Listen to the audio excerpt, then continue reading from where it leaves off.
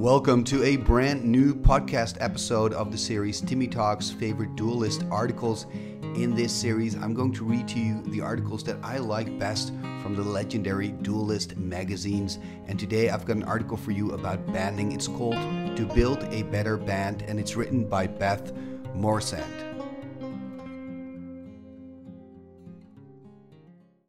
To Build a Better Band, written by Beth Moursund. My friend attacked with a Mesa Pegasus and a Bokrath Bandit. Since a Wrath can't fly, that means the band can't fly, and I can block them with a zombie, right? I attack with a Benelish Hero and a Grizzly Bear banded together. What color is the damage? My opponent is attacking with a Vampire. Can I band my Pegasus with my Sea Serpent to block it and assign all the damage to the Serpent? What good is banding anyway? As these questions suggest, banding may be the most confusing of the common creature abilities in Magic. For a player who understands its subtleties, however, it can be extremely powerful. Used properly, banding will let your creatures wreak havoc among your opponent's forces and make your defenses super strong. This article attempts to clear up some of the confusions about banding and offers a few tips on how to use banding effectively. Many people explain banding by dividing it into attacking banding and defensive banding, and then try to describe the differences between the two. I find it much more intuitive to divide it instead into two separate abilities, which I'll call mutual assistance and damage sharing. Mutual assistance only applies to attacking creatures. Damage sharing works for both attackers and defenders. The mutual assistance part of banding is an agreement between two or more creatures that if one is stopped, the other or others will stop as well and gang up on the blocker. A Benelish Hero may be small by herself, but with enough of them banded together, even the biggest crawworm in the forest will think twice about getting in their way. Notice that defending creatures have mutual assistance automatically. Any number of defenders may join in blocking a single attacker, whether or not they have the ability to band. If you want to use mutual assistance, you must declare which creatures are banding together when you tap the attackers. Any creature that has the ability to band may sign an assistant pact with one other creature, forming a group of two, or may add itself to a group that has already been formed to make a larger group. No attacking group can ever have more than one creature without the band's ability. The bands with other ability in the Legends expansion is a limited form of the band's ability. A creature with bands with other X can only join another creature with bands with other X, or a group where all of the members have that ability. A creature with the regular bands ability may join itself to a bands with others group just as it would with a normal banded group. Once you have declared your attack, you may not form new groups or add members to an existing group. If something gives the band's ability to a creature that didn't have it at the start of the attack, it's too late to do any good. If one of the members of the group is killed by a spell before engaging with the enemy, the rest of the group continues on. You can't add it a different creature to the group to replace the slain comrade. The one exception to this rule is that if something removes the bands with other X ability from a creature in a group after an attack has been declared, but before blocking it, the attacker can and must rearrange the creatures so that all attacking groups are still legal. The attacker may use effects to give the banding ability to that creature or to another creature before rearranging. If the ability is removed after blocking is declared, the attacker must still rearrange creatures but may not change any of the blocking. This will almost always result in one defending creature blocking two attacking creatures that aren't a band, or several attacking creatures in a band plus one that's not.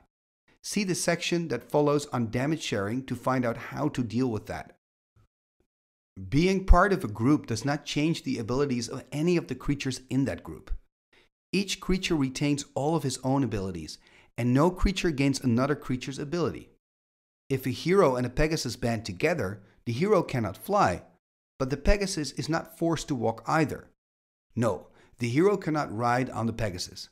The Dominion Creatures Union contracts strictly forbids it. If a Timberwolf attacks in a band with a War Mammoth, The wolf does not gain the trample ability, and the mammoth does not lose the trample ability. Next, your opponent declares defenders. This is done just as if the creatures were not banded. Each defending creature can block only one attacker. Creatures with landwalk abilities cannot be blocked if the defender has the appropriate type of land to play. Flyers can only be blocked by other flyers. Invisible creatures can only be blocked by walls, and so on. Creatures who have agreed to assist each other, however, will stop and fight if one of their comrades is blocked. This is treated just as if the blocker had blocked all of the creatures in a group simultaneously, and can result in a creature blocking something that it would normally not be allowed to block. For example, a hero and Pegasus attack as a band. A grizzly bear cannot block the Pegasus, since the bear can't fly.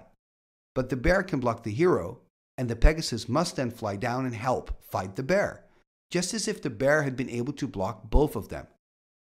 However, for a contrasting example, consider the case of the Bogreth and the Pegasus attacking as a band. Assuming the defender has a swamp and a zombie. The Wrath is unblockable because it has Swamp Walk. The zombie can't fly, so it cannot block the Pegasus. Since the zombie cannot block either of the attacking creatures, all it can do is stand there and make ugly faces as the Pegasus flies overhead and the Wrath slinks past.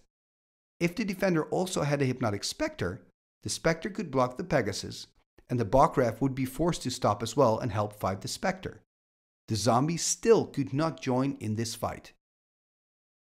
Notice that the band's ability has no effect whatsoever when determining which defending creature can block an attacking creature. Even if the zombie had the band's ability, it still could not join the Flying Scepter to block the Pegasus. There is no such thing as banding to block. Mutual assistance only applies when declaring attackers. But wait, you cry. The rules say that banding works for both attackers and defenders. This is true and leads us to the second half of the band's ability, which I call damage sharing. Damage sharing only works during the damage assignment part of an attack, and its rules are the same for both attackers and defenders. If two or more creatures on the same side end up fighting the same creature, their opponent normally assigns the damage done to them, and can arrange it so to kill the maximum number of creatures or the most dangerous one. If one or more of these creatures has the band's ability, however, then their controller gets to assign the damage instead, and can put all the damage on the least valuable creature or onto a creature tough enough not to be hurt by it. The Bands with Other X ability from Legends expansion works similarly, but is less powerful. You need two creatures with the same Bands with Other X ability in a group, not just one, in order to share the damage between creatures in the group. As long as you have two or more of such creatures, you can spread damage around all members of the group, not just the ones of type X. Notice that for damage sharing, it makes no difference how many creatures are fighting together, as long as at least one of them has the Band's ability. That creature's controller gets to distribute the damage among the whole group. It also makes no difference which creature has the Band's ability. All the creatures fighting together are treated equally. The exception to this rule is the special case mentioned above, where your opponent removes the banding or Bands with Other X ability from one of your creatures after blocking has been declared. After you make the required rearrangements, you will probably be left with the defender blocking two of your attacking creatures that aren't a band, or several attacking creatures in a band plus one that's not in a band, or even two bands that can band with each other. In these cases, your opponent totals up the damage the defending creature will do and divides it among your blocked creatures. Then you may redistribute the part of the damage assigned to any banded group among the members of that group. You may not move damage to or from a creature that's not a member of the group, even if they were both blocked and damaged by the same creature. Damage sharing works only on damage from creatures blocking each other. If I throw a lightning bolt at one of the heroes in an attacking band, the hero's controller cannot shunt the damage from the bolt onto a different creature. Finally, note that banded creatures still deal their damage as individuals. Each creature is a separate source of damage. Some damage may be white, some green, some may be trample damage, some may force the player to discard cards. The fact that they are banded has no effect on the damage that they do. If 4 Benelish heroes attack as a band and you don't block them, it will take 4 uses of your Circle of Protection to stop them. If a Pegasus and a War Mammoth attack as a band, the Pegasus does 1 point of normal damage, and then the Mammoth does 3 points of trample damage. Trample damage is always assigned last. Now that we've discussed exactly how banding works, let's look at a few of the strategies for using banding effectively. The most common use of banding on the attacking side is to trade your small creatures for your opponent's largest one. For example, you have 2 heroes, a Pegasus and a Unicorn, and your opponent has a 4/4 Sengir Vampire. If you didn't have the ability to band, then you couldn't dare attack, since the Vampire would block one of the smaller creatures each turn and get stronger and stronger. You do only a few points of damage before all of your creatures were gone. With banding, however, you can form all of your creatures into a group and send them at your opponent. If the Vampire dares to block, the 4 little creatures will kill it, and you can assign all of the Vampire's damage to 1 and keep the other 3 to continue to attack the next turn. If you have larger creatures, you may even be able to avoid losing a creature at all. Say you have a Benelish hero with a Holy Strength, making it a 2/3 and a Pearled Unicorn.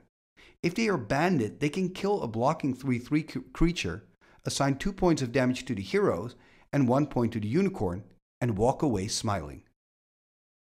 When defending, banding is even more useful.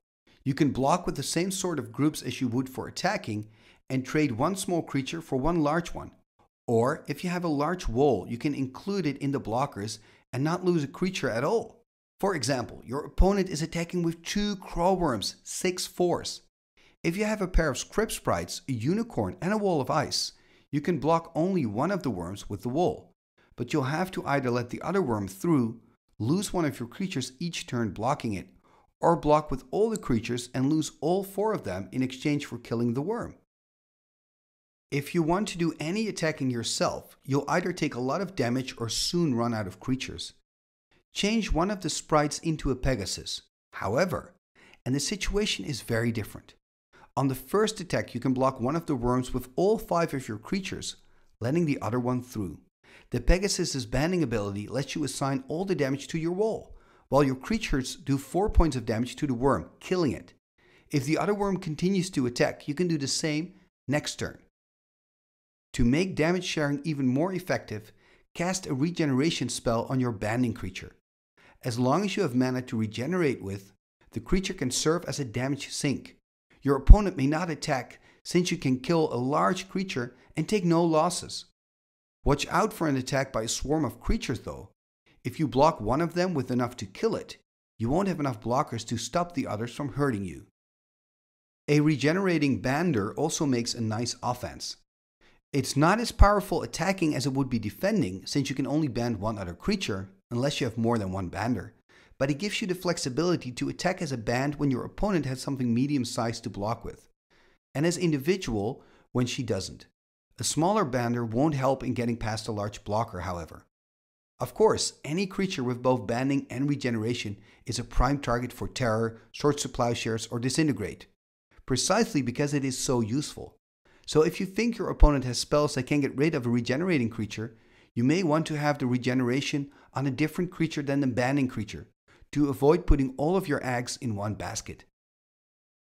The ultimate in banding flexibility is the Helm of Chatsuk, an artifact that lets you give any creature the band's ability for a turn at a time. Using the Helm can put your banding exactly where it will do the most good, arranging your creatures to outmatch your opponents, or to do the most damage for the least loss. The worst enemies of a banding strategy are trampling creatures. Your 4 Benelish heroes line up to block an attacking Crowworm, and suddenly your opponent casts a Berserk on it. Now you've got problems.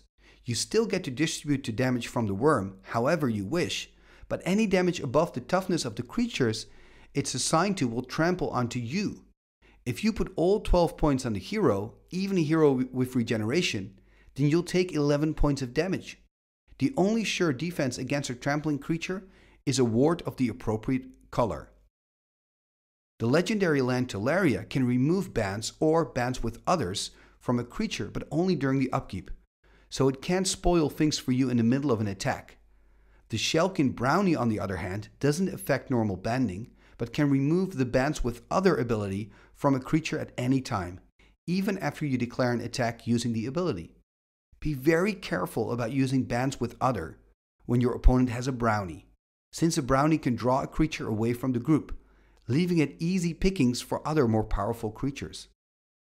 There are many other spells and combinations that work well with banding, which I'll leave you to discover.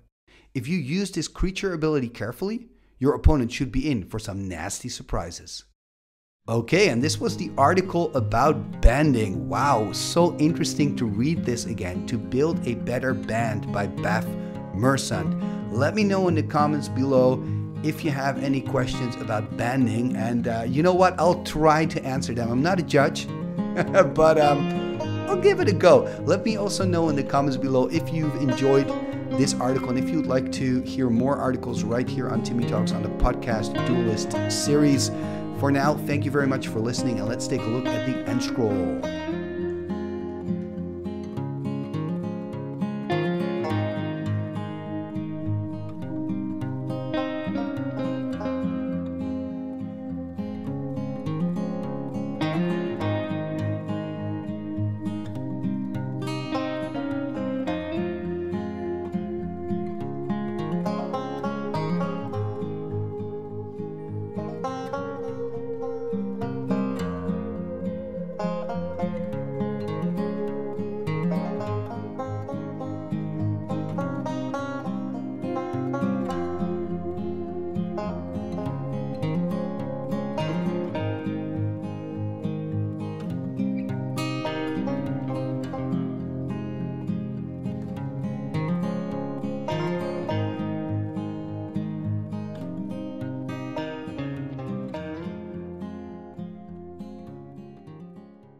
Icketus, ficketus, sumba, kazee.